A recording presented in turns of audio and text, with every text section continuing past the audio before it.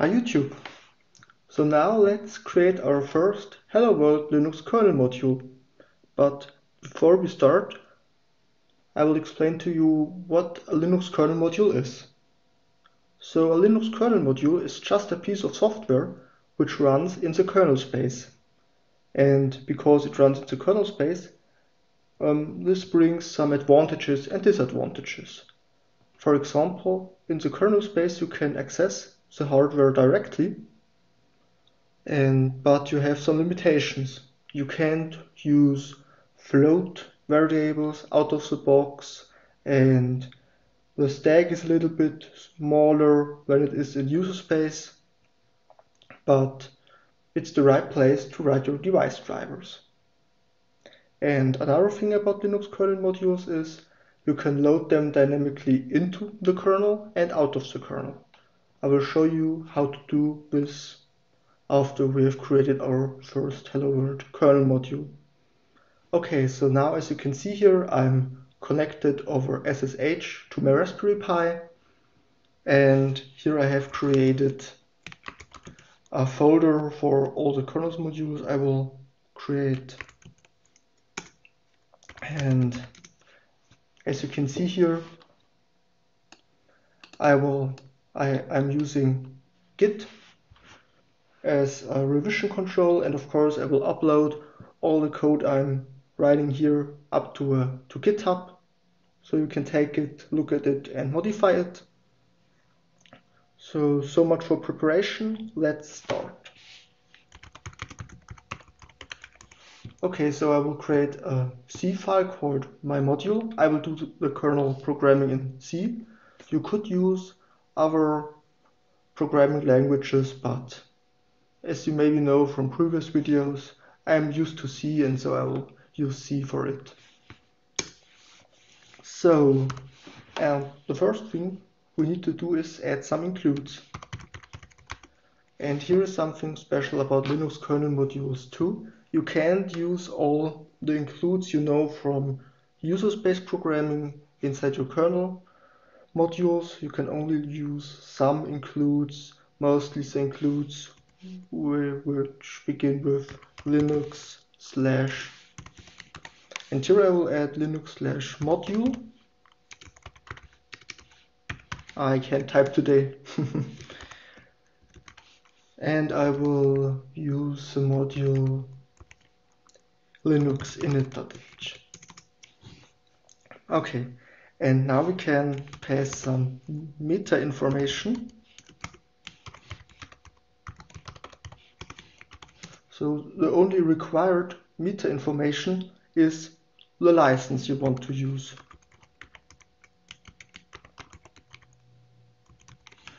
And this is important because there are some distributions out there who are only loading modules which are licensed under the GPL, so only modules which are licensed as free software, and of course we will use the GPL here too. Okay, then we can assign the author. Oh, I really can't type today.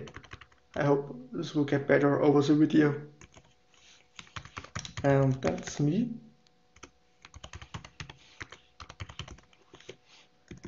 And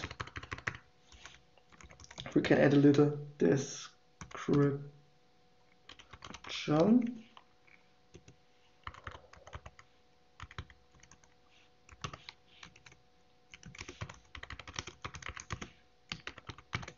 Okay, and the description is a simple Hello World Linux kernel module. Okay, and now we have to declare two functions. One function which is executed whenever the module is loading into the kernel, and another function which is executed if the module is removed from the kernel.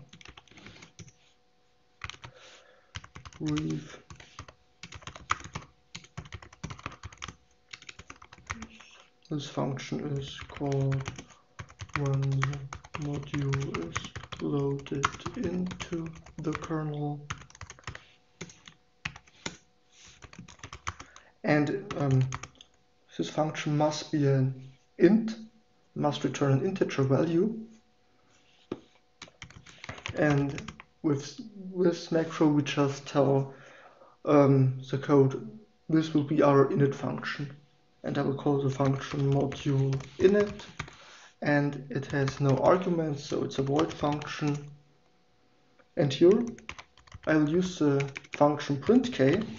So printf is not a variable in the kernel because there is no command line it can print something out to. The only thing you can print something to is the Linux kernel logs, and printk does exactly that. So I will print hello kernel, and then I will return 0. Okay, returning 0 here is important because normally you do also initialization inside your module init function. And if something went wrong, you want to tell it to the outer world something went wrong, and you can do this by returning a negative value. And if you return 0, the outer world knows, okay, I have loaded the module successfully, so we have to return 0 here. And then we will need a second function. Brief. This function is called when the module is removed from the kernel. And this is a void function. With the macro exit, I tell the program this function is used for exiting. And all we're doing here is printk goodbye kernel. And here we don't have to return anything. Okay, so we are already done. We just have to do 2 more things. With the module init function, we set the function which should be called when the module is loaded into the kernel, and this is of course module init. And we have to do the same thing for the exit function.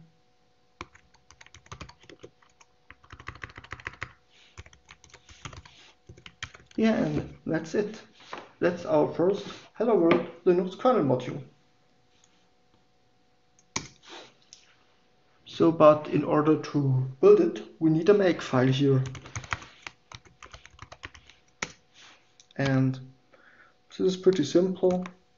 We have a variable here called object -m for module, I think, and we will append u.o, which is the file we want to build.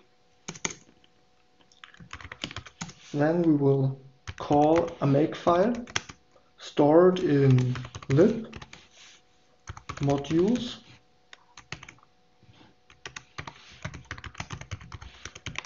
Okay, here with this command this will output us the current kernel we're running, because for every kernel installed you have a separate lib modules build folder.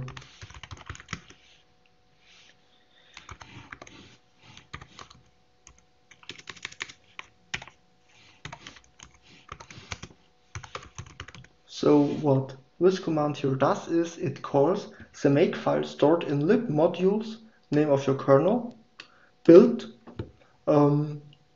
folder, and it will execute the makefile into our current folder.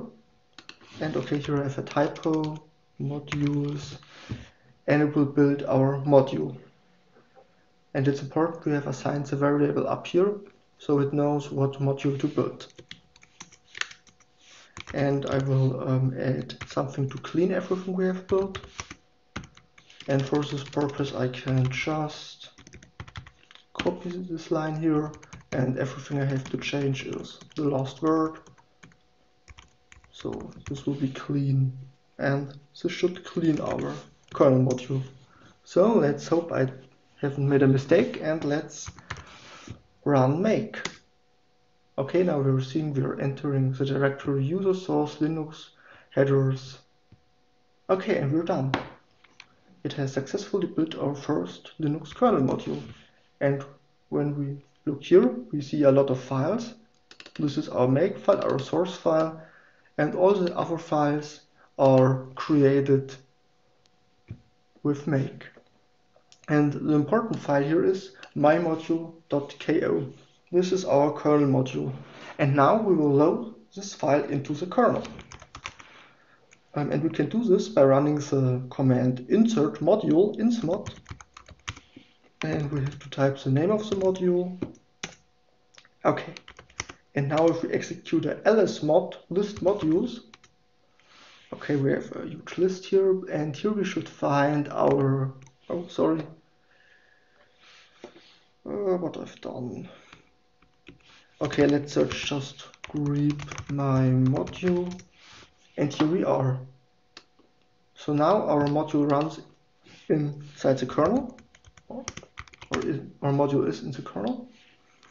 And when I look to the kernel log by using the command dmessage, and I will just print out the last 10 lines of the kernel log, I can see here our message, hello kernel. Okay, to remove our module, we can call remove module or rmmod, and we have to type the name of the module. And if we look at the kernel log again, we can see the message goodbye kernel was printed. So we have successfully written our first Hello World Linux kernel module. Great, isn't it? In the next video, we will talk about device numbers and device files. I hope I will see you there. Goodbye.